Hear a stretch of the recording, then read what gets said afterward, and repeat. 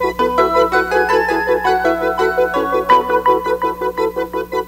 Siberian Husky is the most versatile purebred sled dog of North America. The breed consistently takes top honors in endurance sled competitions and is prized for his friendly, gentle temperament. It was the needs of a developing Alaska that first brought the Siberian Husky here from Siberia around the turn of the century. Early Alaskan settlers had heard of the remarkable physical stamina of these Russian-bred dogs and began importing them for competitive racing. They soon became members of polar expeditions, and in 1925 helped deliver desperately needed medicines to Nome during a raging diphtheria epidemic. The popularity of the breed soon spread to New England, and by 1930, the Siberian Husky was admitted to AKC registration.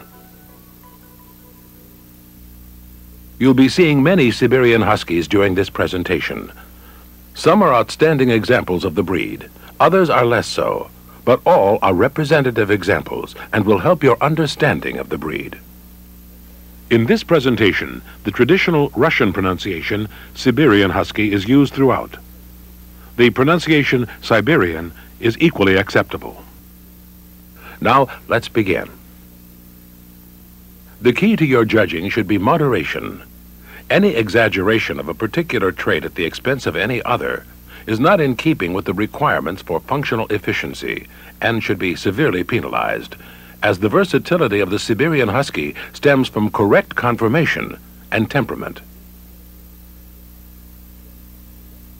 The term husky is perhaps an unfortunate one, for there is nothing coarse or heavy about this breed. The Siberian Husky, or Siberian, is a medium-sized working dog, quick and light on his feet, and free and graceful in action. He should be able to carry a light load at moderate speed over great distances. Indeed, it was the Siberian Husky who broke 1,400 miles of trail during Admiral Byrd's expedition to Antarctica. A well-balanced, sturdy dog is the hallmark of the breed. His body proportions and form reflect this basic balance of power, speed, and endurance. You should remember that any characteristic which interferes with the breed's purpose is more serious than one which is less directly related to function.